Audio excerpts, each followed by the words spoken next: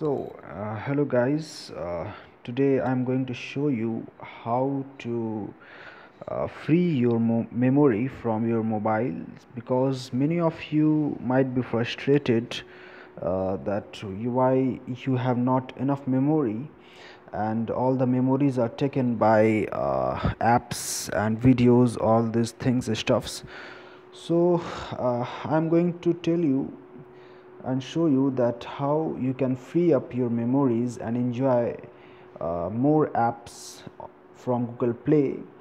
And this can be done easily, and many of our friends have been worried about that, and so I wanted to tell them something about it. So first of all, here we are going to see that what is our memory. So this is actually Galaxy On7 mobile, and you can uh, try this out in any of the mobiles of belonging to Samsung brand. Many of these, for example, S6 or J7, on 7, on 5, J5, etc, etc. So here we will see that is in Smart Manager we are going and seeing that 90% storage is taken, right? So, and this you can one way. So we are going to see that how can we free up the memories. Okay, so first of all, we should go to settings, and then after setting, go to applications. Okay, and then application manager, then it will be opening, and you can then in application manager, what you can do, that you can transfer the uh, apps which are stored in your internal memory to external SD cards. How can you do that? That go, and for example, you are going to select this app, English Dictionary. So I'm selecting English Dictionary here, and then click to storage, and then you can see here an icon which is telling that change. Okay, and here storage uses internal storage, which is shown here. So you have to click in on change, and then you can see two options, internal storage and SD card. So you can go for SD card because you do not want and need to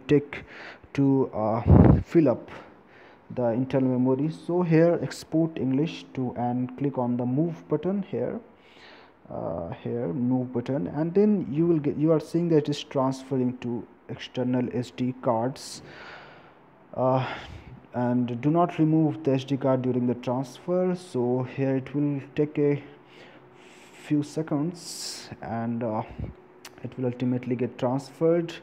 So this is how it is happening. So we have to wait for a while. It may be some time consuming if your app is big in size. So here you can see that it is changed, and we can see that storage used is now changed to external storage, and you can again change to internal storage as per your requirement. So now back, and you can change any of these apps, right? So you can change to any of the apps. Similarly, we can change, for example, this app as well. Many of the apps, we can say VLC media player 44, how much this is consuming storage, 44 MB of data storage memory. So you can also then click on storage, then change settings, then go to and change to SD card. So from this you can save your internal storage for purpose, and the mobile will also be getting faster and faster, because your internal memory is not used, and all the apps will work fine.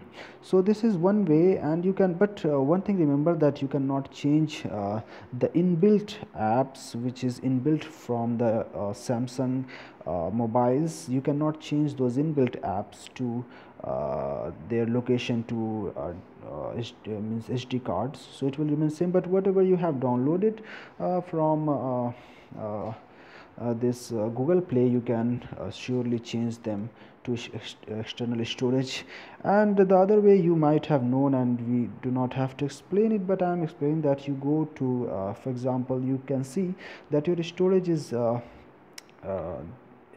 very red storage is shown, so you can also go on to details, and then you can see that what apps are consuming your data, and you can delete all those apps from your smart manager, and whatever you needed also delete. You can delete unnecessary data. Here it is taking some more time, so you can see that unnecessary data, it is, I have cleared it some while ago, so it is not showing much, but sometimes unnecessary data is used in terms of caches and all those such as cached residuals, advertisement files, and this can be used at 200 300 MBs as well.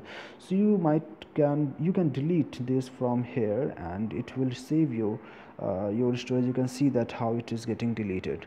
So this is how you can manage your apps and storage from your mobile, and can be a free app downloader if you love to download apps. Thank you. I think that it might help you, so please okay, so thank you.